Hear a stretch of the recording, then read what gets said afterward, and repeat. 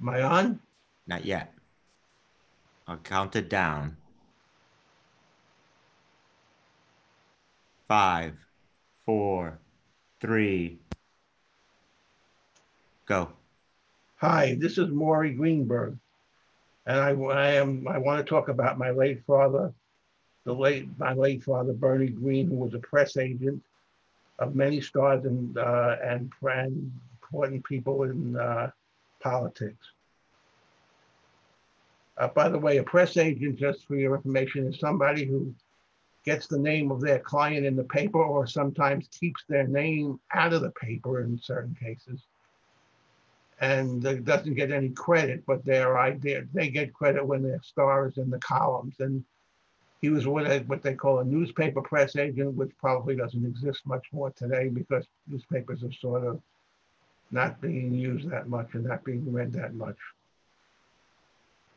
He was raised in Brooklyn, and he was raised in poverty. He used to come home uh, from from school, and he would find their furniture out on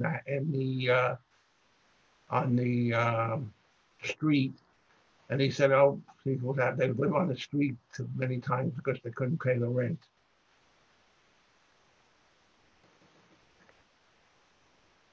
He was interested in show business since he was 6 years old, and when he was 6 years old, and when he was 15, he tried to join a traveling show, but his mother wouldn't sign, so he always held that against her because she felt that she was keeping him out of performing in show business.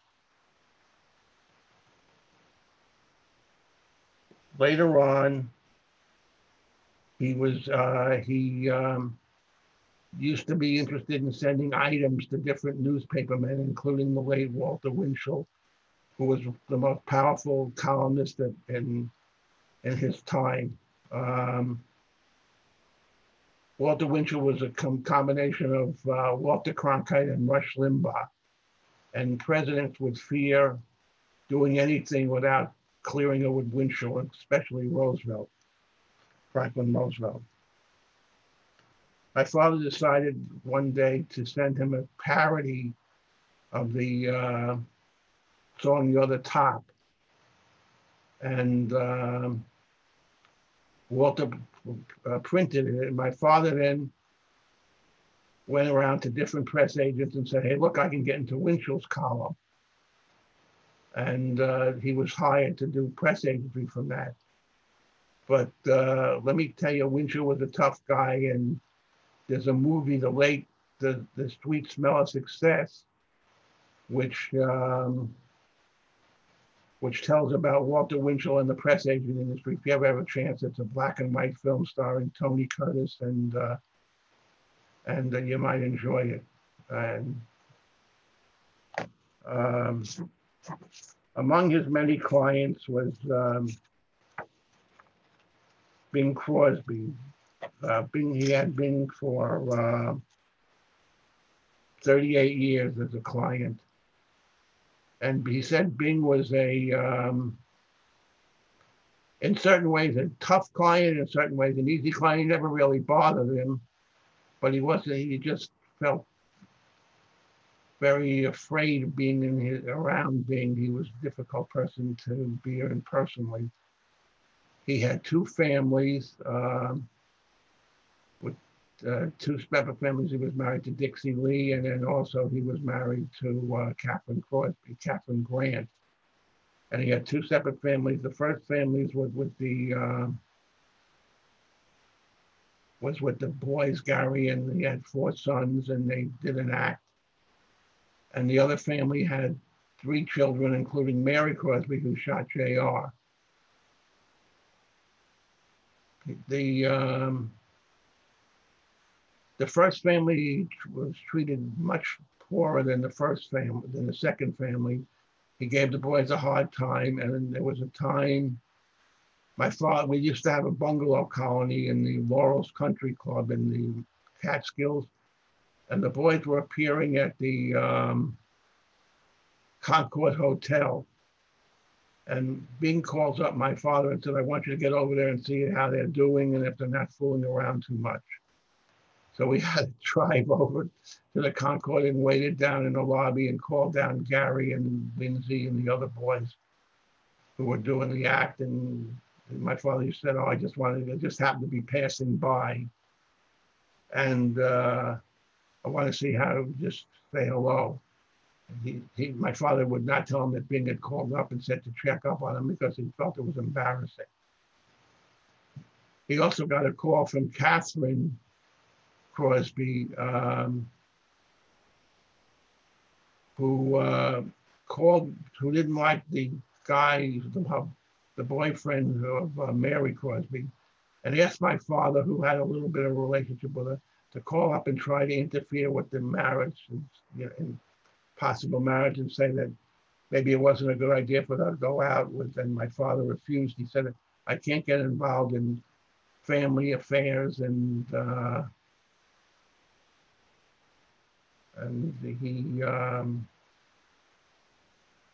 he just didn't get involved. And I don't know if it made Catherine upset, but he didn't. There was a time when my father somehow had a lot of confidence in himself. Bing had come here to perform at the Uris Theater, and after the first week, after the first few days, it was not doing well. And Bing said to my father, "I'm going to quit the show. I'm not going to do the second week."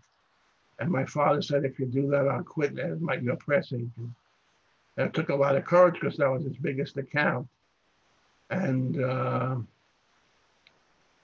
he eventually said, Bing said, "Okay, if you can promise me that you'll fill up the place, we'll stay." And my father went on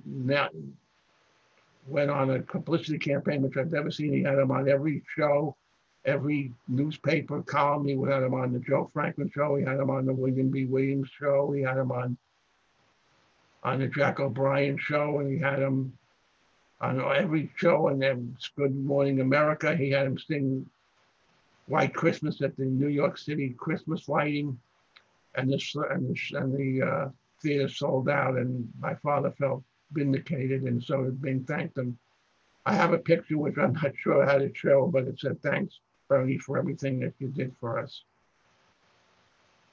Another one of his friends was Harold Allen, who he wasn't his client, but he was a close friend of his.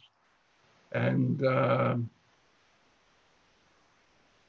Harold wrote a lot of songs, including "Over the Rainbow" and "Accentuate the Positive" and "Stormy Weather" and hundreds of other songs. And I was in the 7th grade, and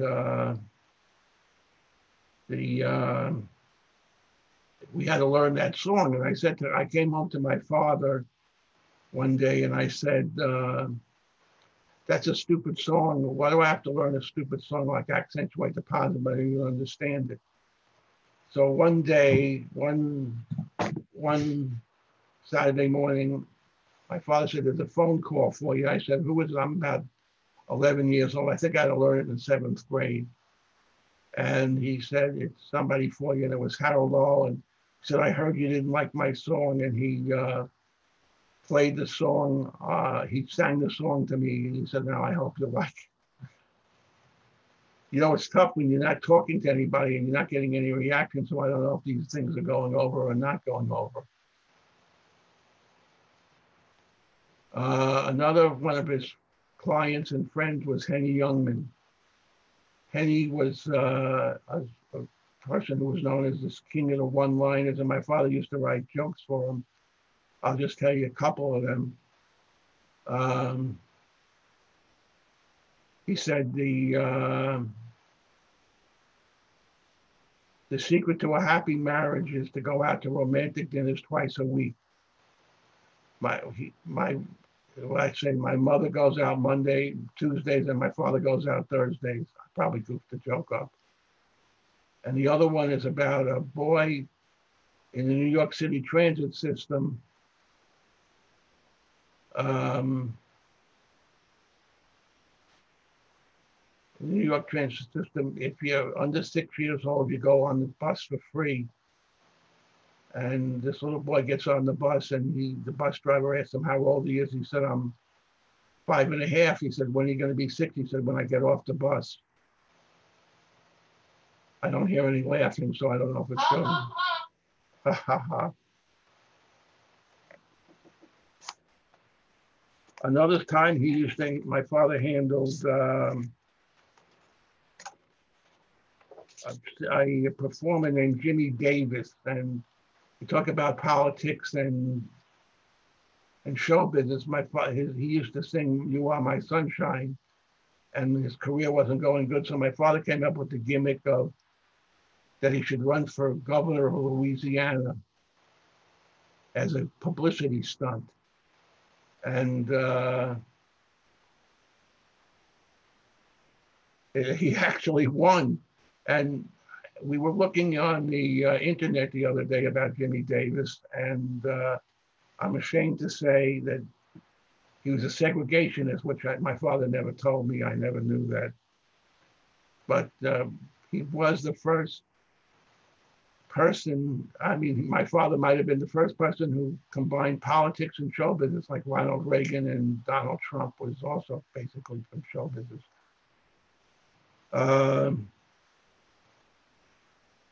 He also handled movie clients. He had Warner Brothers, and there was a time when Jack Warner called up my father. He never heard from Jack when he handled Warner Brothers, and he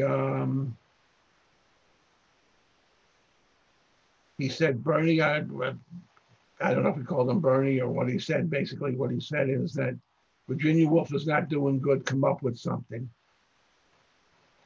And my father was pretty good on his feet. He came up with this brilliant idea. He got a sheriff in Texas to close the movie. They went to some small town in Texas. He had to fly in and show you how corrupt people are. The guy wanted $10,000 in singles for him to shut down the movie. So it was, so they put the movie into Texas, and I don't know, this is back in probably the 50s or 60s, I don't know when the movie was. You couldn't do that today. Imagine going on a plane with $10,000 in singles. And they put the movie in the theater, and they had a big publicity stunt where the sheriff came down. He said, "I can't have a smut film like this in my town," and he closed it down. And they got the next day you couldn't get into the movie. And the reason Jack Warner was so upset about the movie is he was paying Richard Burton and Elizabeth Taylor a lot of money, and it was a big hit on the studio. The movie didn't do well, and that's, my father was quick on his feet and he was able to do it. Any more audience reaction? Oh no. I'm seeing some reaction on YouTube chat. Are they saying something? Yeah, what, you have funny stuff. My father also handled the Nelson family, Ricky Nelson, Ozzie Nelson, Harriet Nelson. It was the adventures of Harry, Ozzie and Harriet. Now, there wasn't much adventure in those days. I mean, the adventure was Ozzie never worked and stayed home, but I don't know, the show was on for 10 years. And my father was a partner with Maury Greenberg, who I'm named after. And Maury used to be his traveling manager as well as his press agent. And for some reason, Maury couldn't make it. And my father went to Japan with Ricky, and it was a great experience. And I met Ricky in Freedom Land, which was where Co-op City is now in New York City. By the way, if anyone, I'm just looking at my face in the mirror, don't be scared. I haven't had a shave in 3 months. And I haven't had a haircut in 3 months since we've been shut it down here because of this virus that just never goes away. Anyway, he went to Japan with him, and when I met him in Freedom Land, you couldn't have been nicer, Ricky. I know Ricky eventually died in a plane crash, but my father wasn't handling him then. My father had passed away in 1983. And he was so polite that Ricky Call kept saying, Mr. Green, Mr. Green. He never would,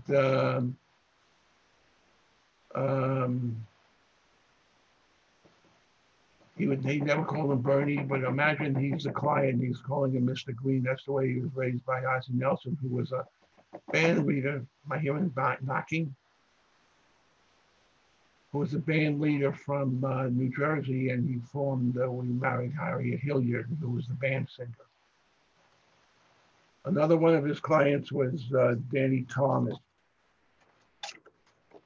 And Danny was one of my favorite people. What is that noise? Someone wants to come in. Somebody wants to come in the house? Yeah, but they have to wait till after the thing. Well, go see who it is. I will. Always somewhere. You know, it's unusual. We're doing this in our guest room, and it's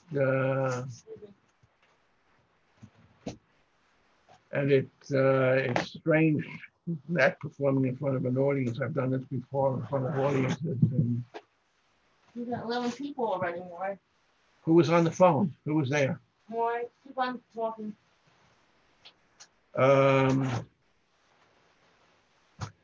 No one's here. Another one of his clients was Burt Bacharach. And Burt was, he got this account because he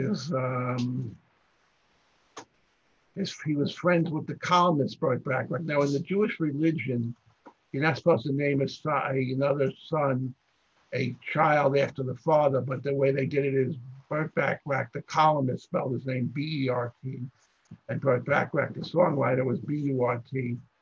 And I remember when a couple of stories about Burt. When my father was very sick, he had throat cancer, and he couldn't talk. Burt called him a few times just to say hello. He couldn't talk to him, but he just wanted to say hello and just give him, a little bit of hope that maybe he would survive. And Burt was very supportive, and he paid my father throughout the years he was sick, even though my father really wasn't producing for him. He also called us, he was in a slump.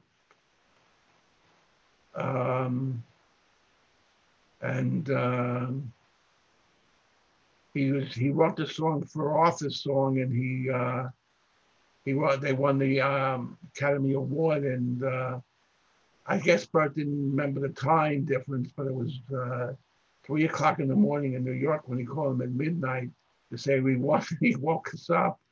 And I think Burt's still alive, and I wish I could say hello to him again, but obviously I'm not in the business anymore.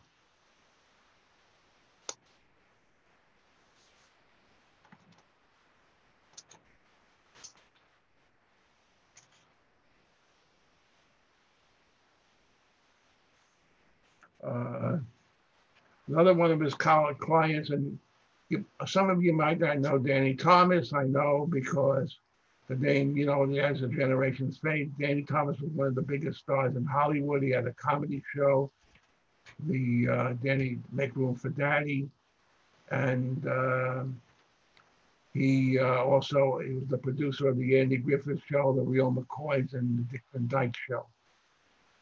And he was very nice to me and my brother. Every time we met him, he would give us $100 bills. My father tried to probably arrange for us to meet him numerous times, but he was very generous. And now I don't know if you know, his daughter is Marlo Thomas, and Danny had found St. Jude's Hospital, which is helping kids for free who have cancer. And Danny was one of the nicest people I ever met. I don't know him that well, but my father told me he was really nice to everybody.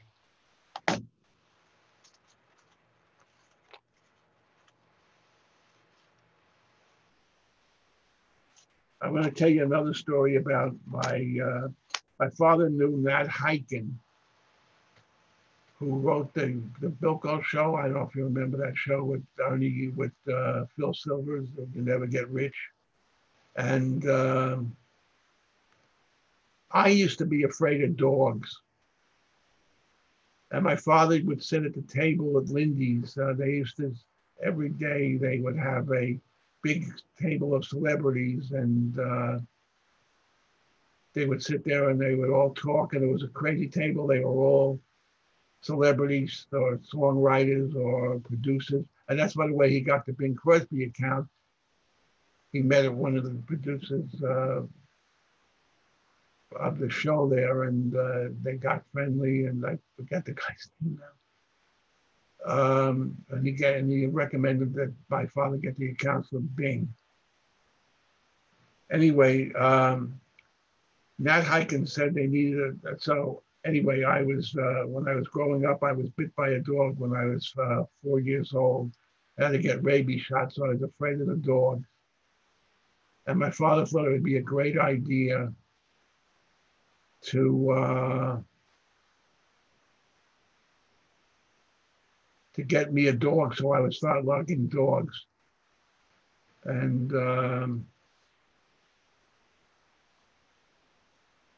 so they got me that Rocky Graziano's pup had some, dog had some puppies, and they got me this dog and they called it Rocky. And Rocky was a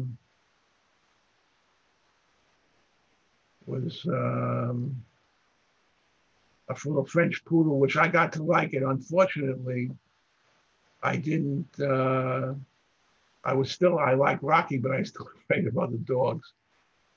But anyway, Bilko said, Nat Hiken said they need a dog for a show with Doberman. I think it was in 1958. So my father said, here, you can have Rocky. So my dog Rocky was on the Bilko show with Doberman. I don't know the whole plot, but I remember my father said the dog's going to be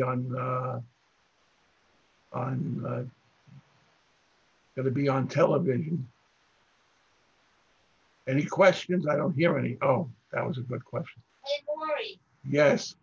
when you finish talking about the stars that you're talking about, I do have a couple of questions. You do? What are your questions? Finish talking, and I'll ask I'm not finished yet. Anyway, I'll be finished soon. I'm sure everybody's walking out by now. Maury, stop it. It's not funny. My father used to handle a lot of restaurants, especially Colvadas. And I'll tell you the little trick that he used to, and he met a lot of politicians there, and all of them wanted to. He used to meet Happy Rockefeller, Jacqueline Onassis. He got to know Robert Wagner, the mayor, and they got very close, friendly with him. And they all wanted to be in the paper, so they would give him items. They said, this one said this at Colvadas, and that one said this at Colvadas. And he had a gimmick with Richard Corkery of the Daily News. He was a chief photographer. And the deal was, if they took a picture, if the picture got in the paper, he had a free meal at Colvadas with his wife. So he had his beeper number, and every time a celebrity came in, he'd phone Richard Corkery, and they'd be outside as the celebrity came out, so they could take the picture. My father knew a lot of politicians, and I met John Kennedy when he was a senator from Massachusetts in 1957. And my father said he signed the picture for us, which we have here in the house. I've lost some of the pictures, by the way. I don't know where they've disappeared to when we moved. And I shook his hand, and I didn't know he was going to be the president, but I was only 10 years old, so I couldn't vote for him anyway.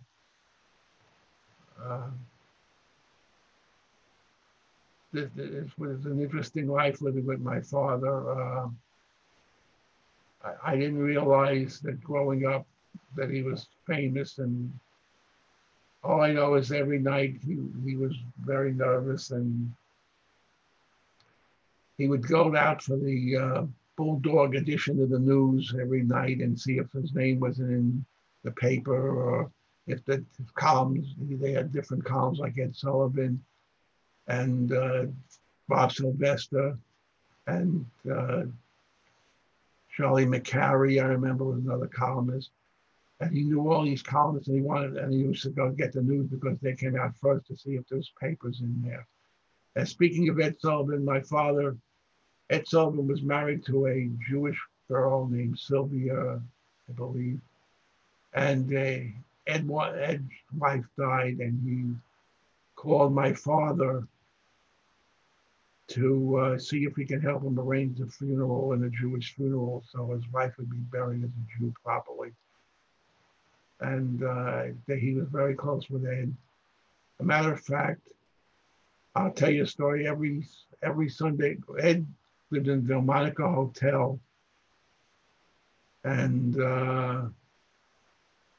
every Sunday morning he would drive into the city. My father never stopped working. He worked 7 days a week, and he would park the car, and I'd have to run into the hotel as he double parked,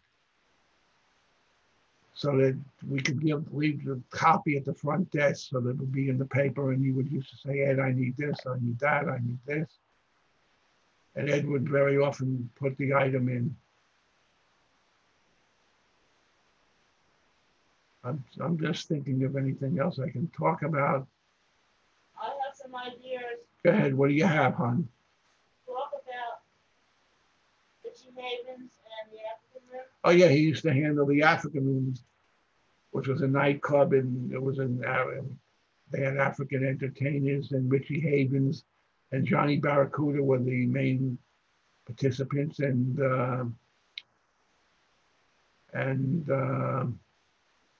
by the way, talking about Green, my father's real name was Greenberg, of course, but he changed it to Green for show business purposes. And the owner of the club was Joe Green. So one of the columnists said to my father, I guess he must be your relative. He said, no, his name is Ginzer and mine is Greenberg. So they both had the same Green, but they weren't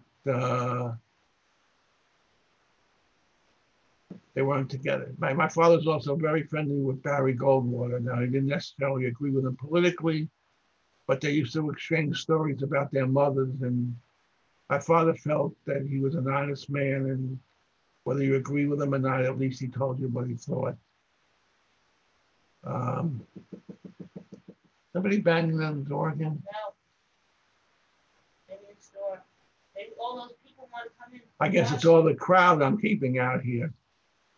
Talk about the father and Gertrude Berg. Oh yeah, my father used to, you know, it's very funny. My wife is reminding me because she knows more about my father than I do, I think, sometimes. My father used to handle a program called The Goldbergs. And Molly Goldberg was the star of the show. And my father's mother used to say things that my father would put in the show. And she used to say, my father would criticize her and say, 2 wrongs don't make 2 rights. And and then they were listening to the show, and she said, you see, Mr. Big Shot, Molly Goldberg said the same thing that I say. So it's just funny, you know, a lot of times the best humor is real life humor. And I remember he wrote a show for Beaver to Beaver. He wrote a show on that. And because I didn't like Brussels sprouts, and my father wrote the show for it. And I was watching the show, and he didn't tell me he had written this show for them. And the show was about Beaver not liking Brussels sprouts. And it's funny how real life comedy becomes goes into the show. The funniest shows are comedy that happens. I think I've talk about some of the songwriters. Oh yeah, he knew, my wife was reminding me, he knew songwriters. He knew Johnny Marks, who was who wrote Rudolph the Red-Nosed Reindeer. He knew Joe Meyer, who wrote California, Here I Come. And He knew, hold on, there's a delay. Blaisdell. No, there's no delay. I'm waiting for some more jokes. No, it's a, he also knew, Irving Caesar. Yeah, he knew Irving Caesar and Seaford too, and he knew all the songwriters. I think the man could have written a song by now. Talk about Lindy's Table.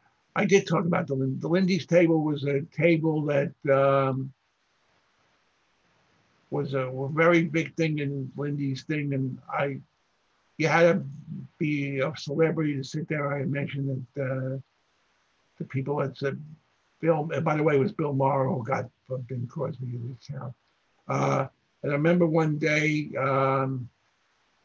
my father brought me to the table reluctantly, and Jack Leonard, who was the columnist, who was the comedian, Fat Jack Leonard, said to me, Maury, don't order too much. You don't want to break Bernie's budget. And it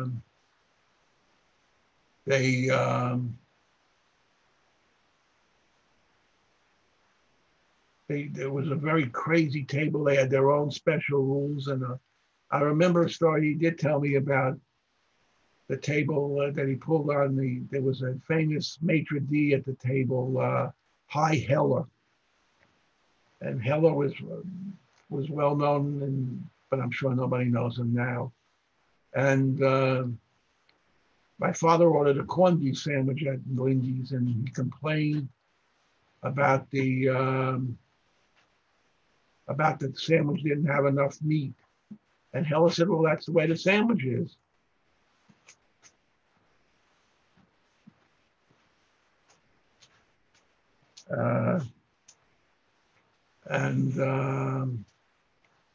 About a week, 2 weeks go by, and my father, before he goes to Lindy's, goes into the Stage Deli. All these places are closed, the Stage Deli, the Carnegie Deli.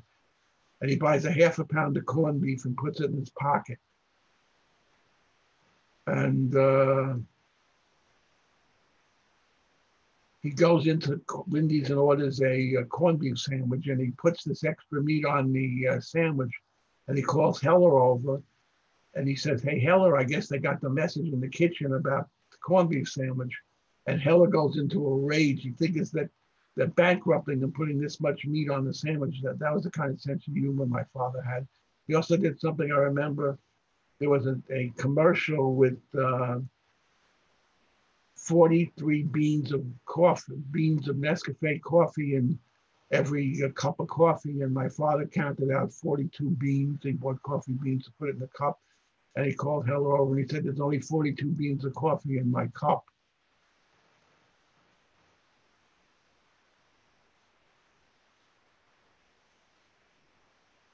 Talk about the Brooklyn Eagle also. My father also wrote about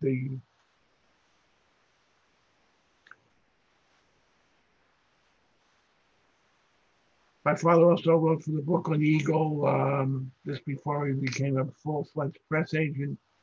He used to write a column called Pen Portraits, which I don't know how he got the job, but I don't know.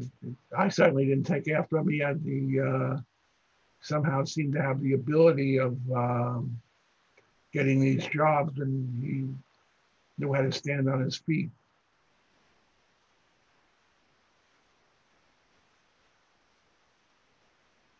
Talk about the children's album, about the elephant.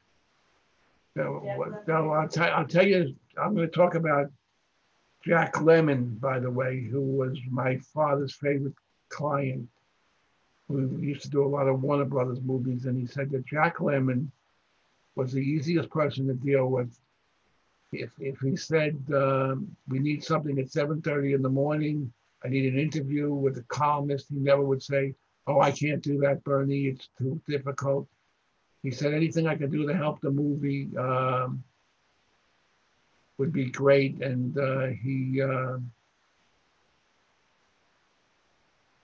he really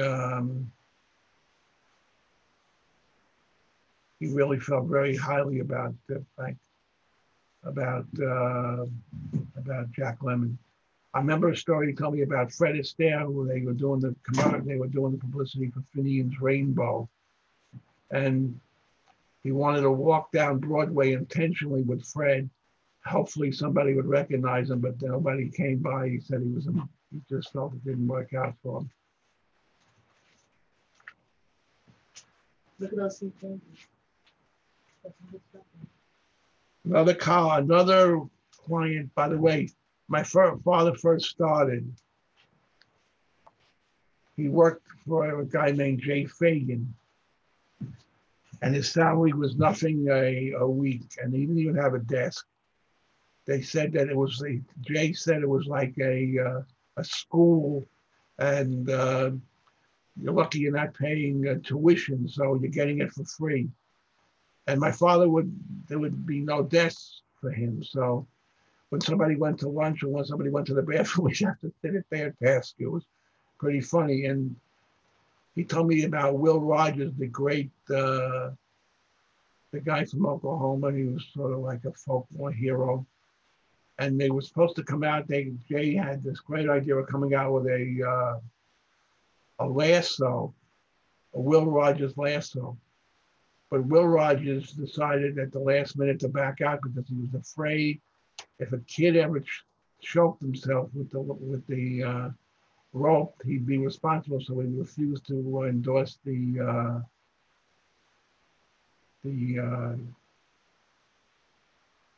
lasso. He also handled Louis Armstrong through Joe Glazer. Joe Glazer was. By the way, if I just touch my head, I'm still thinking. Joe Glazer was the booking agent for all the stars. As a matter of fact, Joe Glazer used to give us ball game tickets to the Yankee game. He used to have box seats all over Yankee Stadium. And if he found out that you didn't root for the Yankees, he'd make sure you were kicked out of the box. He once kicked out my father's partner, Maury, from Los Angeles because he was rooting for the Angels. And the thing with Louis Armstrong, he said Louis Armstrong had like 1,000 white handkerchiefs.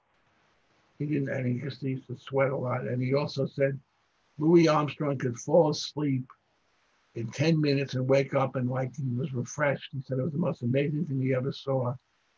And Louis was always very nice to my father. I think that ends my talk. I can't take any questions, unfortunately, because I can't hear you. I can see questions here. I have a question for my wife. Go ahead, what's your question? I can see questions here. If anyone has any questions, you can put it on YouTube comments. Put it on YouTube comments and we can answer questions.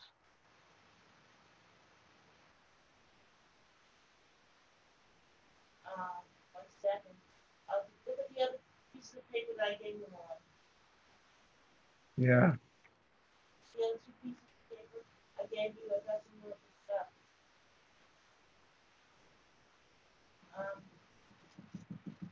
Oh. What? Does anyone have a question? Look at the other two pieces of paper. Talk about Arthur Gallon or something. Yeah, I remember my wife reminds me of my father. I don't know if anyone used to watch the quiz show, What's My Line, with Darcy Kilgallen with John Daly and Arlene Francis and Bennett Cerf. And my father used to hate Bennett Cerf, by the way. He said if Bennett Cerf was a humorist, then Willie Sutton was a banker. But Darcy Kilgallen wrote columns. And my father used to write a column every year at the year-end column for her. And she used to go on these junkets with my father for Warner Brothers. And I remember my mother was so mad one time, she told me, Darcy Kilgallen, they were all on the same plane, and Dorothy said to my mother, would you mind if I borrowed your husband for the entire flight?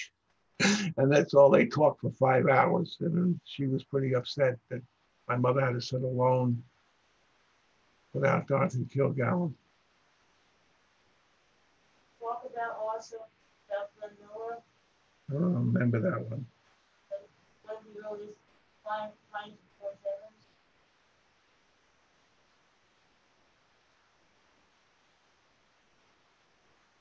Look at those other pages, No, I think that's about.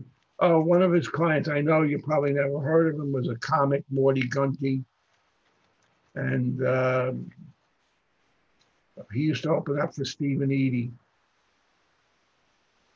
Steve Lawrence and Edie Gourmet, I'm sure. And he was a comedian. I know one of his favorite jokes was, if the best way to make a roast beef is you buy a large roast beef and a small roast beef and you put them in the oven. When the small roast beef burns, the other one's done. And he laughs. He laughs. Dave is laughing. Did you tell the Harold Arlen song? Yes, I did. Story? I did tell her. The song? I sang the song. Okay.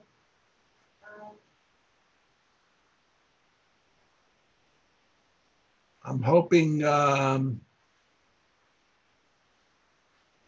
of the comments want you to write a book about this, and it's funny. I hope everyone had a good time. It's a little tough not talking in front of an audience and not getting reaction in front of you, because it's just, you don't know how to. Dave wants me to know, why did you get involved in your father's business? Dave, I didn't get in my father's business because my father in 1970s, in the late 70s, felt that the press, that he was going to be the last Broadway press agent with newspapers, and he felt it wasn't a good business anymore for me. And he felt, I did do a little bit of press agentry, but not much. When he was sick, I used to send out copy for him, but I probably should have, in retrospect, because market research seems like it's on its last legs. I hope everyone enjoyed the little talk, and next time I hope I can talk in front of an audience, because I'll be back by popular demand. I know they're gonna Facebook Live. maybe we'll try Facebook Live so I can see who I'm talking to. I want to thank everyone for their time, and Ralph, you can shut the machine off because I'm signing off. Thank you very much.